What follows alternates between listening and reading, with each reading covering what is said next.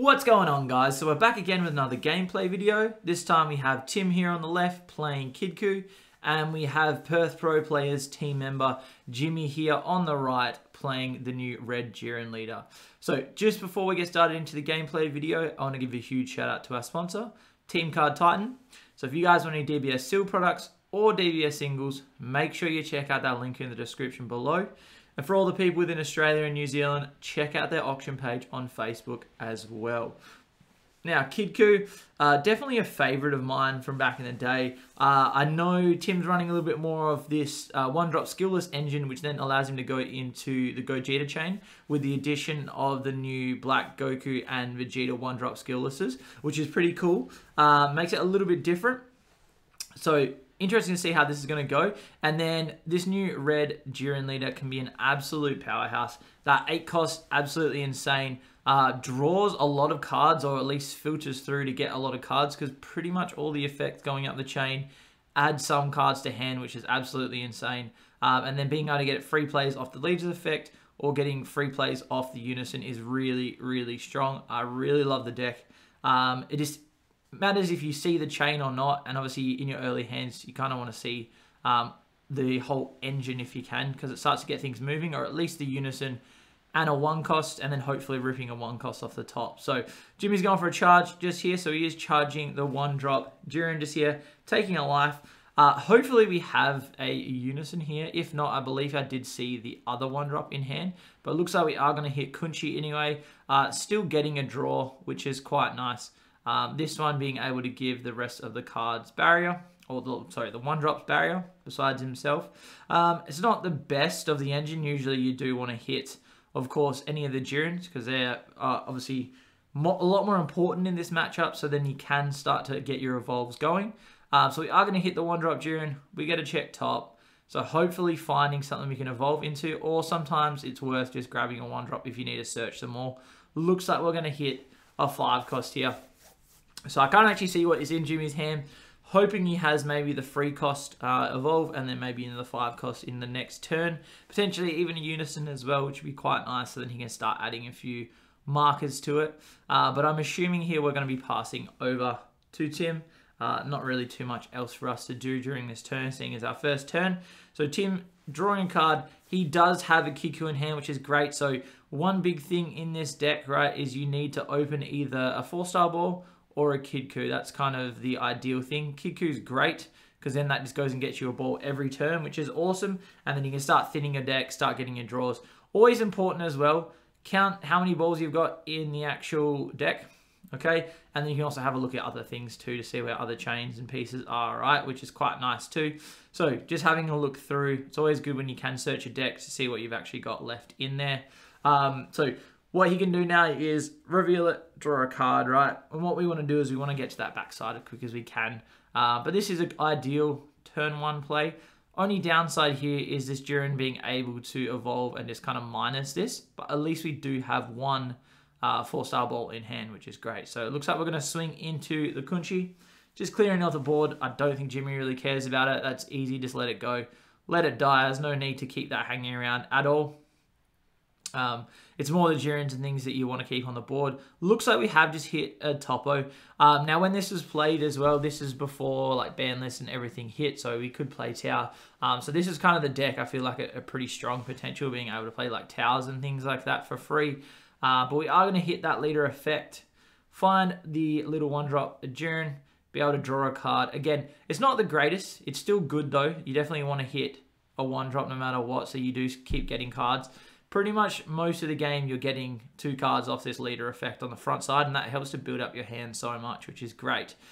So we are going to, it looks like, hit into the unison here, which is awesome. Get a 1 marker. I assume we plus, hopefully having something to play at the end of turn, which I think we do have maybe a 1-drop. And more than likely, we go for an evolve here as well, so then we can start building up some markers.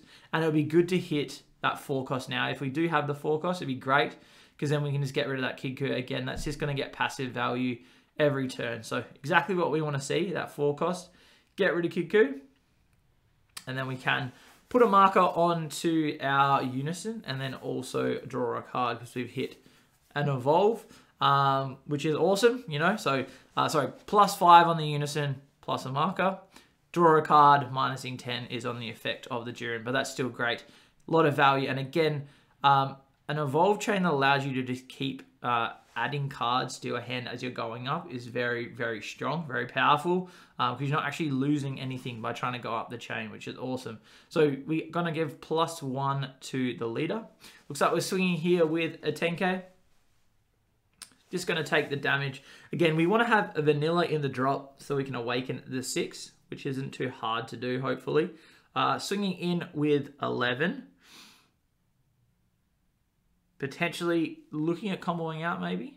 I'm looking at Tim's hand.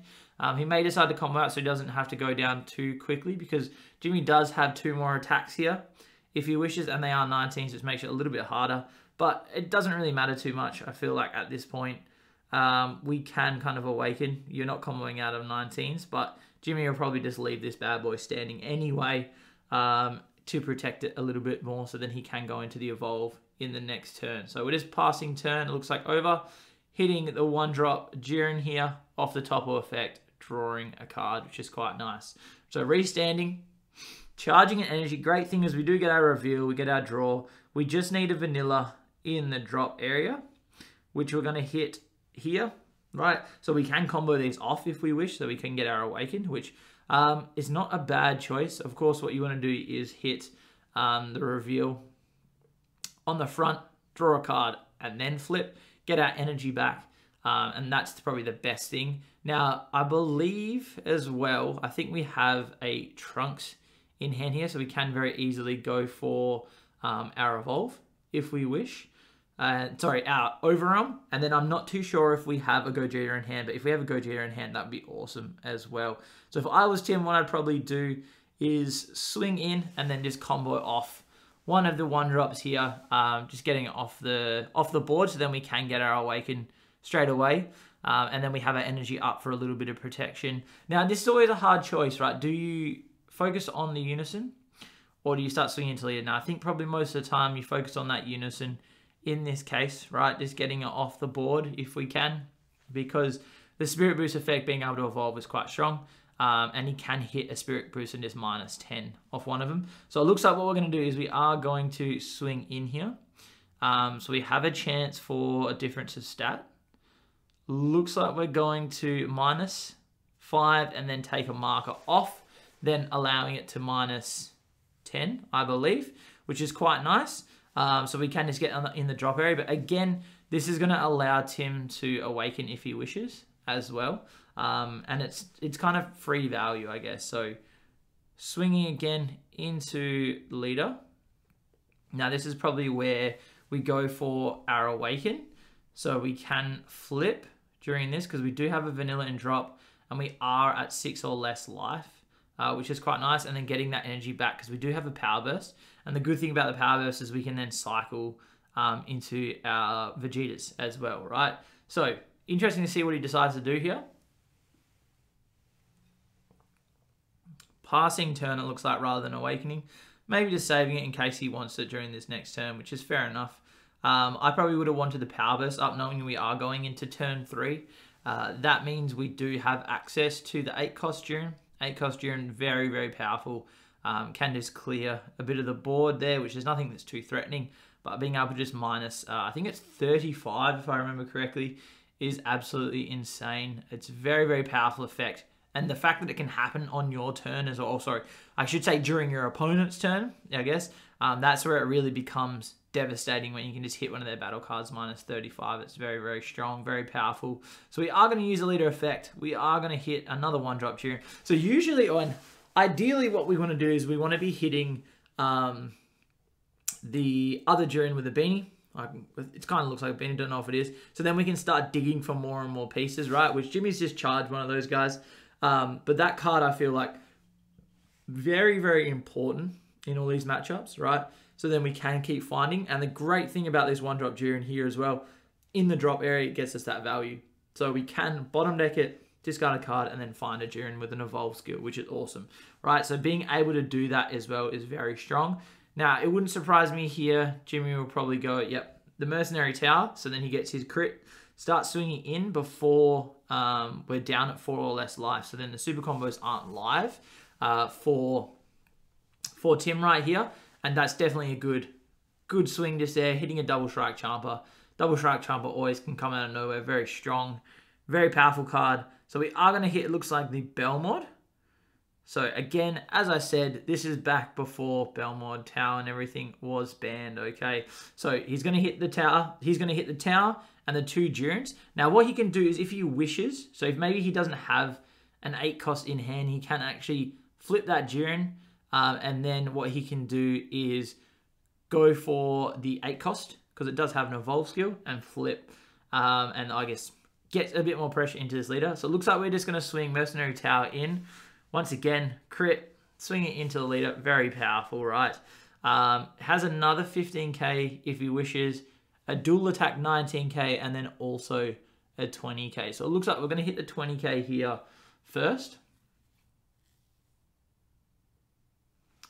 No combos, yep. So super combo is probably the best thing, just to go for it. And I'm assuming what he's doing is probably holding onto his power burst so that he can defend if we do decide to go into 8 cost, which I think is the right choice here as well. And then the good thing is he can get one of his Kidkus back if he wishes. So it looks like we're going to swing in a 19k. So swinging a 19k, the fact that this has dual attack as well is great. So it's 19k, and then potentially it'll be a 35k double strike swing as well. But as I said, more than likely, probably going to eat a power burst there. So let's see what Jimmy decides to do. Remember, he should remember that he has the 1-drop in-drop area if he doesn't have the 8 cost in hand. I'm pretty sure it can search any with evolve if I remember correctly, which is great. But it looks like we do have an 8 cost here. Obviously, not being able to minus anything, a little bit sad. But at the same time, having this beater on the board is just so very, very powerful. So we're swinging into a leader, more than likely eats that power burst, which I would assume is the right choice just here. Don't want to hit a double strike too early. Looks like he's going to grab a Goku. I believe he does have another Kidku in hand, which is okay. We are going to take a piece from underneath. So usually, preferably, what I do is, if I'm going to take any pieces, I would prefer to hit the 1-drop from underneath, just because we do run the yellow Jiren, right? Most lists run that yellow Jiren. So the fact that you have 2 1-drops in the drop area is great, because then you can play them out with the effect of that card. And I guess technically it's like a super combo in a way. So you discard that, get 10k combo. So we are going to swing in, it looks like a 15k here, into the leader, taking it up to 20k. Great card as well there from Tim, that 1 cost. Very, very powerful when your opponent uses counters, having to warp cards. It's great. So if you can build a few of them up on the board, which unfortunately in this matchup doesn't really happen, it can be really detrimental to the opponent. So it looks like we are going to combo again. So what you usually want to do in this deck, if you can, right, is keep a Kidku on the board for as long as possible, so that you reveal, draw your 2, you discard the 4-star ball, and then you add the 4-star ball back to your hand from the drop area, which means that you do get your +2, which is great. And that really helps to build up that hand over time. Now I can see we are running that Bardock Unison, which can help us draw a little bit more as well, which is great. And this deck is not short on draw power. So having an extra card to be able to draw even more is absolutely insane.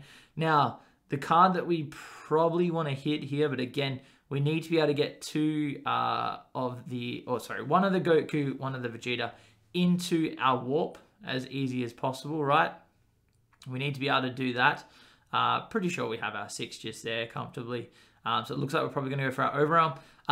Having that in our warp is very important, so that we can start to hit our Gogeta. And our Gogeta promo can really help to clean up a little bit, especially against this Jiren here too. Just being able to clean that up was important, I feel like, in this matchup. And I believe we do have a Gogeta in hand. So I believe as well, if I remember correctly, Union Fusion, you can do 1 from hand and 1 from warp if you wish, which is quite nice for him. So I know he definitely has a Goku and Vegeta in hand. Pretty sure he picked them both up that last turn with the 2 power bursts. So we are going to take a life.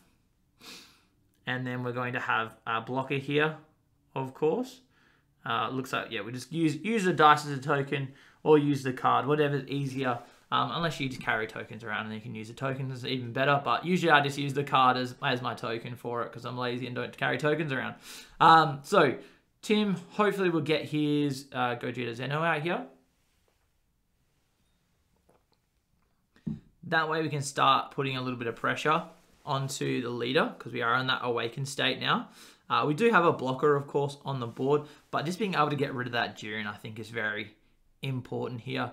Just as soon as possible. You don't want that card hanging around at all. And the fact that we do have our Gogeta here is really, really strong. So it looks like we're going to hit...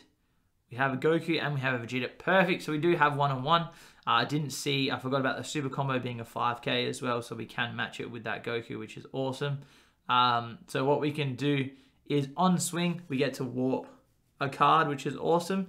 Unfortunately, there's no real response to this card hitting the board because we don't have our unison up at all. So it looks like I'm assuming we're swinging into our leader here. So being able to do a double strike. And then we just want to be able to warp that Jiren straight off the board because then that saves that coming out and then we have to start a whole new chain again. So it looks like instead we're going to swing into the Bell mod, which we're going to block. So that gets warped and the other two go to the drop area. And then we block, let that go, which is completely understandable. It's definitely worth saving your cards just for that little blocker. It is a 20k swing, which is valuable. But it looks like we're going to hit the Bardock Unison here. And I'm assuming we +1 and we draw a card here. That's the ideal thing. And to start plussing up, probably start swinging into the leader a little bit more, putting that pressure, seeing if we can get the opponent to, I guess, awaken as soon as possible. So it looks like maybe we're going for the minus there instead. I think he went for the minus rather than the plus. So we're going to pass back over to Jimmy here. He gets to untap everything. Now, look, it depends how confident he feels right now. Because what he can do, and if he knows how many 1-drops he has in the deck, he can always hit a life and see if he can get some of the 1-drops onto the board, which would be quite nice. The only thing is obviously being locked under that -2, which was on the Bardock. He does only get the... he has to attack, and then he has to choose one card in his hand and send it to the warp each time. So that kind of is a little bit detrimental in this. But it looks like we are going to hit the leader effect. What you probably do here is just try to build up your chain again and get yourself to a point where you can hit the 8 cost and minus that Gogeta. Just get that off the board as soon as possible. So that card hanging around and getting continuous value is absolutely insane. But the fact that we can passively get rid of it by minusing 35 on it is really strong. So we're going to top 5 here. Good thing as I saw at least one Jiren, I'm pretty sure just there. I don't think it was the yellow one. I think it was the red one. Maybe we have some choices. Potentially, it looks like we're looking at hands, so potentially have a couple choices. I think it's the 5 cost. Looks like the 1 cost. So that's okay. Still a great card, and again, it allows us to use our 1 energy before we awaken anyway and start getting pluses. And the good thing here is on the back side, if we do awaken early and we start going up the chain, we do have that limit to effect where we can start plussing 5 on our leader every time we evolve, which is awesome. So we're going to check top again, hopefully finding something. Once again, perfect, hitting a 5 cost. Now, as long as we've got an 8 cost, we should be good. But at the same time, we do have those Jirens in our drop area, right? So the fact that we do have the Jirens in the drop area means that we can bottom deck, discard a card, and go and find any part of the chain we need, which is awesome. So it does only hit the 5 or less, right? So that's the only downside. Can't hit the big boy. But at least being able to, I guess, go and find more pieces is valuable, right? So looks like we're going to hit 1 and 1 here. So as I said, it's almost like having a super combo. So we're just going to hit 1 and hit a Kunchi, give the rest of the 1-drops barrier. Obviously not this turn right now, but after we pass, get those skills because they are negated with that Jiren's effect. So hopefully here we do have a bit of the chain. Looks like we've got the 5 cost. So we do get, I guess, technically 2 markers, I guess, right? Well, not markers, but we do get 2 pluses. We get the 1K from the actual effect, and we do get a plus 5K from that effect too. Wondering if Jimmy has the big boy so he can just clear this off the board as soon as possible. And I think that's really what he needs right now. I don't think he wants to start discarding cards, but definitely think swinging into at least the leader here, I would say would be quite valuable.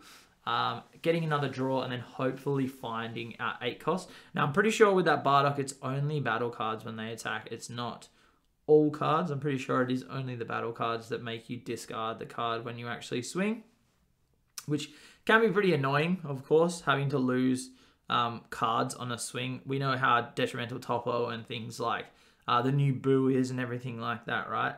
That can always be really painful. Good thing here, though, is we can get our draw off the leader, which is what we want anyway.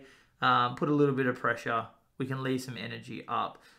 Doesn't look like, unfortunately, doesn't seem like we have, doesn't seem like we do have an 8 cost. Otherwise, I think we would have probably gone into that to get this off the board. But it looks like we're going to start digging instead. And Jimmy kind of realizes how important it is to hit here. So digging a little bit, trying to find this 8 cost. I believe we hit a Champer and a 4 cost there instead of the 8 cost. But you don't want to commit too much to these swings, right? It's not really too worth it.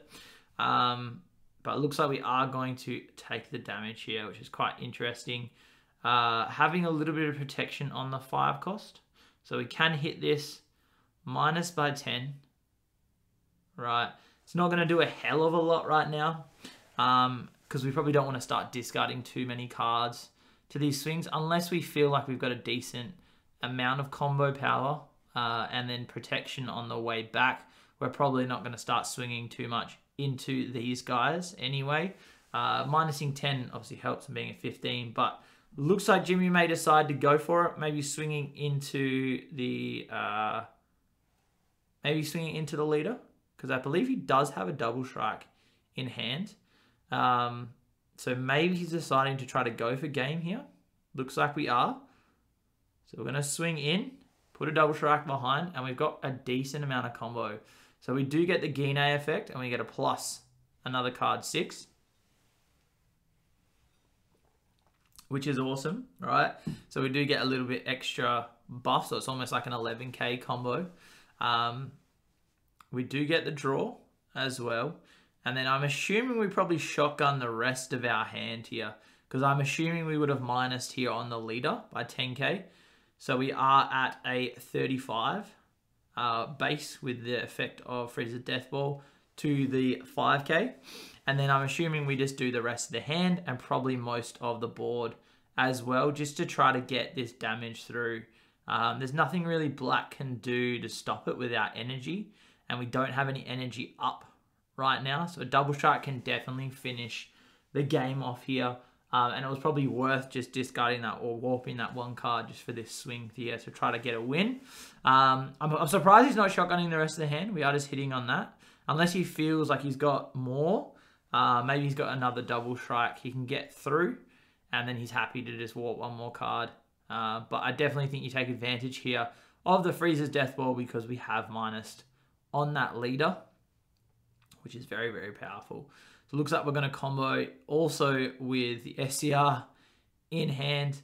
And I think Tim showing that was definitely enough. So we got 25, 35, 40k to a 5. And he's also got the overarm as well. So there we go, guys. So a little bit of a steal there with the final swing on Belmore. The Freezer's Death Ball into Double Strike Champer. As I said, Double Strike Champer wins some games. Very strong card.